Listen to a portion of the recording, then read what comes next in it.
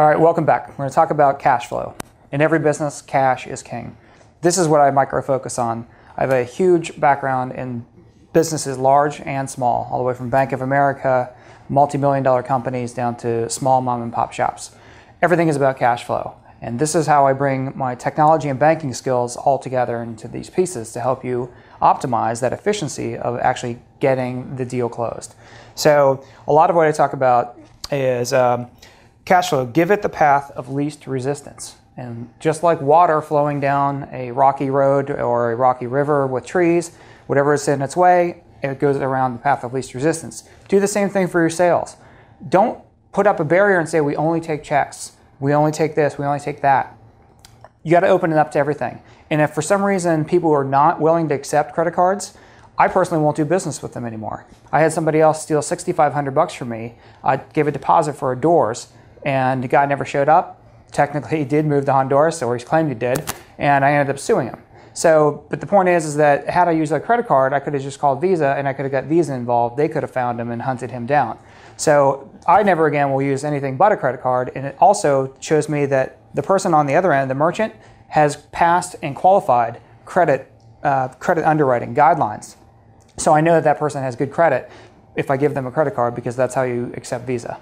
So let me just kind of talk about a couple things. Online payments are commonplace. Everybody's doing it. In fact, if you're not doing it, you don't look good, because everybody else in the world is doing it. Nobody likes writing checks anymore. I hate writing checks. I never write checks. I literally never write checks. So I do online banking, and I can sometimes send a check that way. But for the most part, I expect everybody to have a website where I can make an online payment and review my history ideally. So recurring payments are even easier. If you are a merchant and you have whatever business model you have, consider how could you do just like the big boys do, like Verizon and all these other guys, Time Warner. What are they doing? They're charging you little bits of money every month. They're not asking you for $1,000 or $2,000 up front. They're saying, well, we'll just take $60 a month or whatever it may be. And so they're getting into the residual model. It's more consistent, and people like consistency. They don't like change. They don't want big bulk numbers. So we can talk about recurring more and the tools that are available to help you with recurring billing. That's what I specialize in. I have custom online systems to do recurring billing, online invoicing, all that kind of stuff we can talk about later. Visa protects everyone, so leverage that. What that means is that if you're selling, say, something, for example, like a deck, okay, it's a big purchase, it's a $14,000 deck, and you're a little hesitant, the customers, the cardholder is, it's a lot of money for that person, and they may say, well, you know what, I'm a little nervous about giving you a check. Use a Visa. Pull a Visa out and say, well, tell you what, we've got a $14,000 check. Let's put down a deposit for materials of, say, $6,000. And let's say you get any portion of that on a credit card, like $5,000, or ideally the whole thing.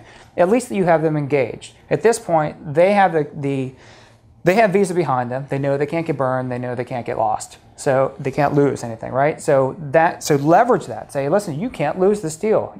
This is going to be a good deal for you. And then we'll go back to Visa in a second.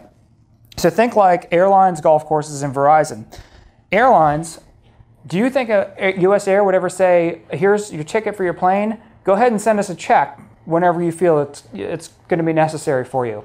Oh, if you want to book that business travel, yeah, go ahead and have your accounting department send us a check whenever it's ready, net 30, net 60, whatever you want to do. It never happened, right? So that's where you kind of want to think like, well, if they can get away with it, why can't you? So once you get to the airline, of course, cha-ching, they're going to hit you with their baggage fee. They want to upgrade you. They want to sell you earphones for $2 on the plane. They don't even take cash. The other thing about cash is it's not traceable. They won't even let a airline stewardess, handle $2 for headphones, because they don't want that person having cash. So everything is traceable, trackable. That's what improves your business, is you'll be able to run and account for everything. Everything is reconcilable, which is great. So golf courses. Golf courses, you call a golf course to make a reservation, and they ask you for a credit card number. That's crazy that you're not going to ask your business customer for a credit card, yet a golf course can call you. They don't even know who you are, and they can take your credit card number, and of course they're writing it down on a piece of paper somewhere, right? So it's crazy that they can ask you for a credit card number, but you feel guilty about asking your customer for a credit card number. It's just a way of saying, listen, we're both on the same playing field, we're both protected. Are you interested in doing business? And I guarantee you'll fish out the people who are shady, people who are just trying to use you for a price or whatever it may be. You get them engaged. Verizon, we already talked about with recurring. Verizon, sure, we'll send you a new phone. We'll just add it to your bill. It's like a house account. It's like a account at a bar or something like that. Just put it on my tab. And that's what you want. You want cash flow to be the path of least resistance. So coming back down to upgrades, we already talked about that. Get them engaged, whatever it may be. Got another customer that may say, well, we do some kind of a service where they come out to your office, whatever it may be. Plumbers and everybody else now, same thing. It's an $85 visit charge. This weeds out the riffraff. You get them engaged, you get them committed, just like a golf course would. Don't bail on us because we are going to reserve that golf course for you so that we don't lose revenue.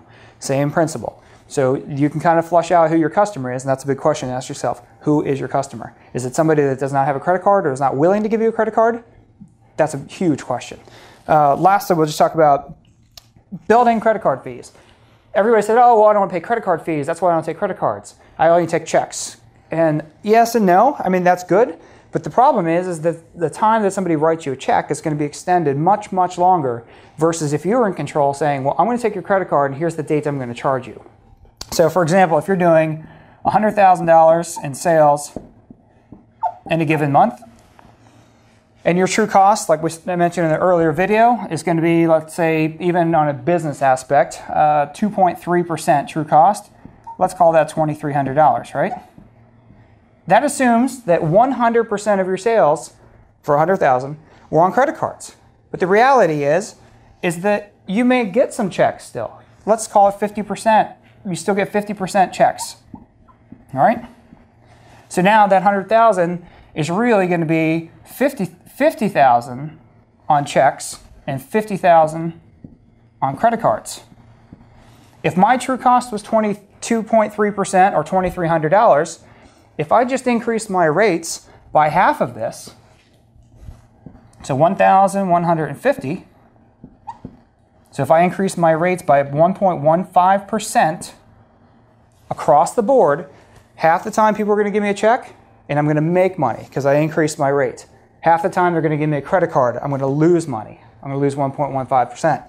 So that's the key, is to balance out. How many times you taking credit cards, how many times you taking cash, and eventually you figure out your ratio as you move on. So if your ratio goes heavier toward credit cards, your 1.5 might go to 1.15 might go to 1.5%. So, or vice versa, maybe go the other way. So my point is just building your fees, and don't be afraid of credit card fees, and look at it as just the cost of doing business, like having a utility, having a cell phone. You could run your business without a cell phone, but it would be a nightmare, right? So just put this math into perspective on figuring out today with all your customers, how many people are really taking credit cards? How many people are not? And then reverse engineer it, build it into the cost, and I guarantee you will have more cash flow. So more on that later, and we'll be back in a little bit.